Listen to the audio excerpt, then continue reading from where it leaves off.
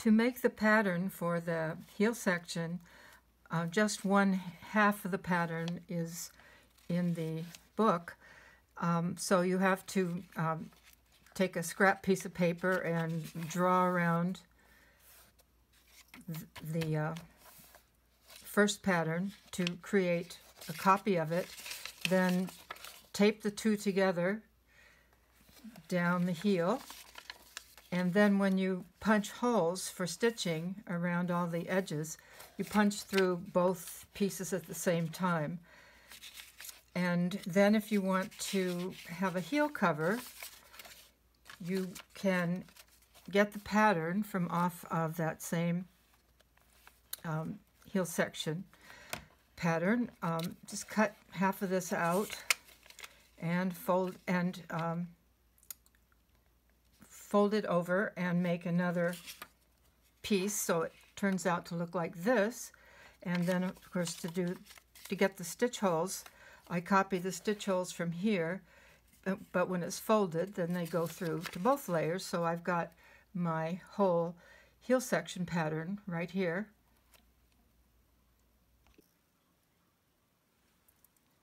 So here's my heel piece. I'm drawing around this with a gel pen, or the gel pen refill, which you don't really need that plastic part. So I'm marking all the stitch holes and where the laces go. I'm not going to punch out these in the leather yet, but I will punch out all the ones down here. I think I've got them. Yep. So then I'll take a pair of scissors and start cutting along these silver lines.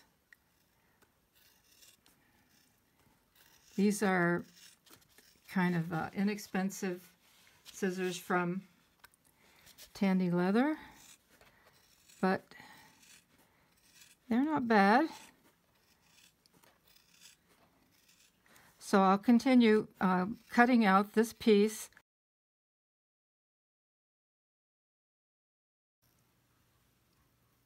If you'd like to put a heel cover, a heel support piece on this heel piece of the shoe before it gets stitched together, you can cut half of it off from the pattern and then double that over, and you'll get this. And so I can cut this out as well, and I will make the marks for the stitch marks and punch them out, but I'll wait until I have this cover piece glued in place, and then I'll be punching out both the heel cover and the heel piece at the same time. So I'll draw around this like do with all the pieces with the silver pen, and punch out where all the stitch holes go, and I'll punch them out, and then I'll be ready to cement this to the actual heel piece. Before I punch out all of these stitch marks, I'm going to do some skiving, and that means to thin the leather down.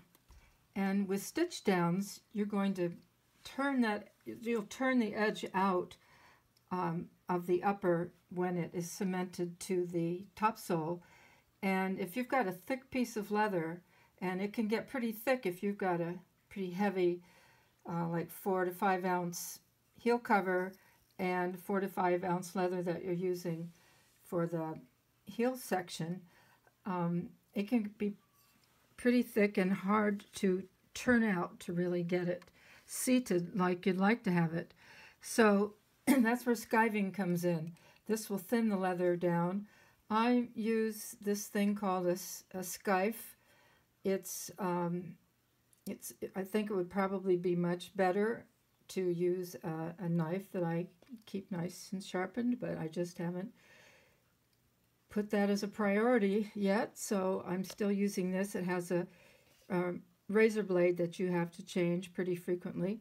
So I'm going to thin down the this part, and I usually work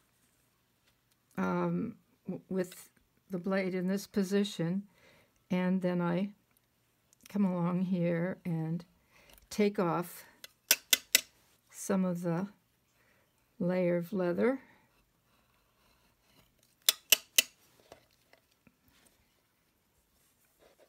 And it's hard to get a grip on this one, so I'll just kind of go along here and make some divots, just so I get it thinned and don't cut through it. If I can do that, I'll be happy. I'll clean this up a bit more later, and I have to do the same thing with the heel piece.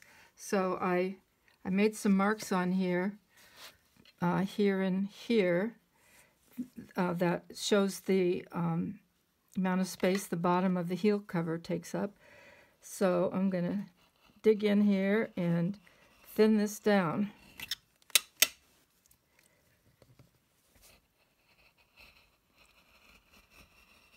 You want to be pretty bold in doing this. There, I'm getting bolder here. You frequently need to change these blades, unfortunately.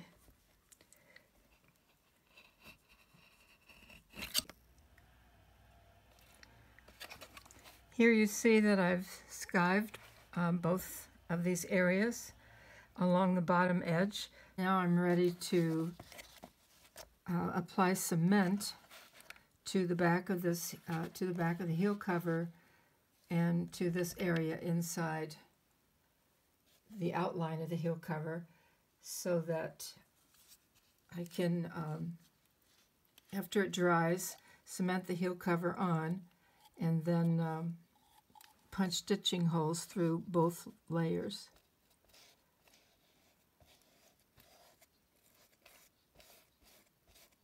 So that's glue that I need for the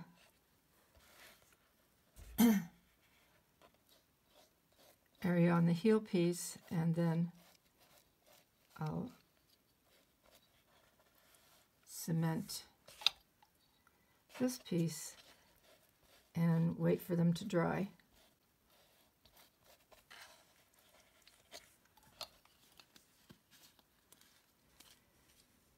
My cement has dried on both of these surfaces, so I'll put this heel support piece in place, and then I have marks every 1/4 inch. When I'm stitching on the upper, I usually use a 1/4 inch between stitches. For stitching the uppers to the sole, I usually use 1 centimeter, so these are a little bit further apart.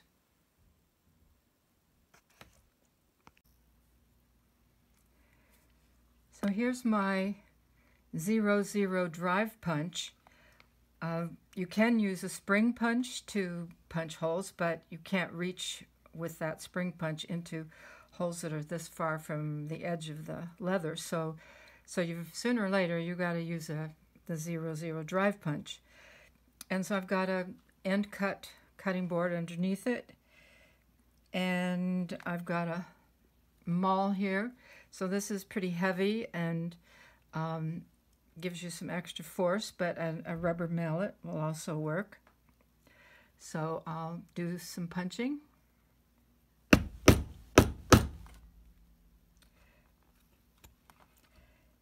And I'll continue along here,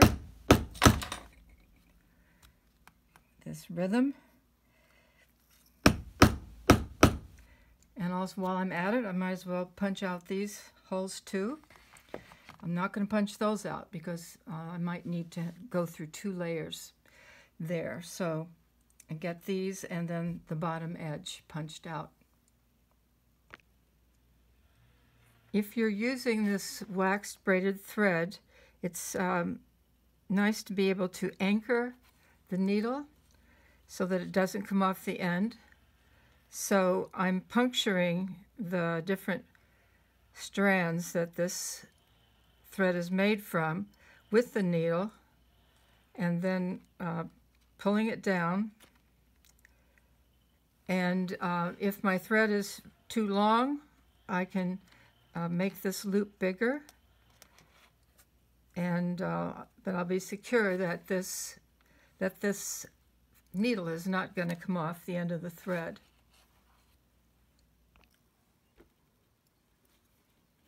I've punched holes all the way around the heel support piece so that the holes go through both layers. So I'm ready to stitch. See, there's still a little bit of silver gel pen left, so this is the natural rubber soling removes it, as well as those magic sponges that you can get at the dollar store.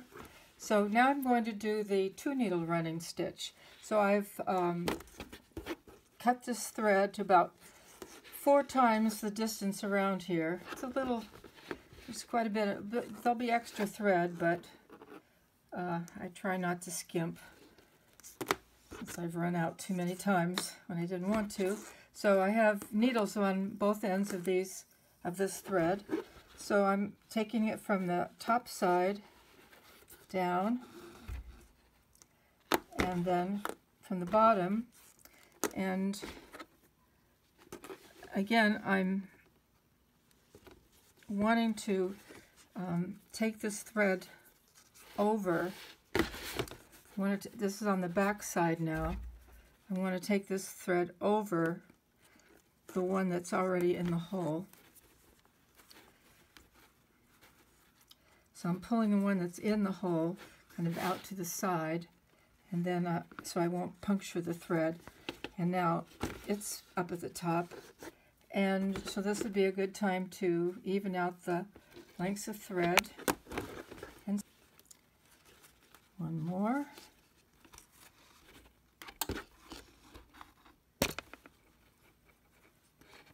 Hold this out of the way and stitch.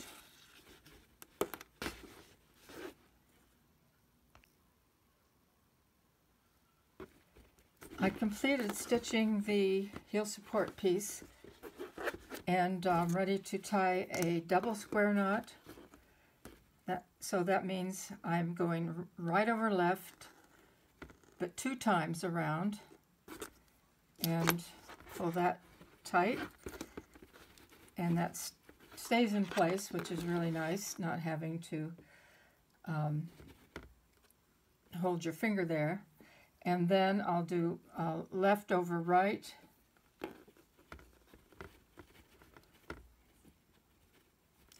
two times there,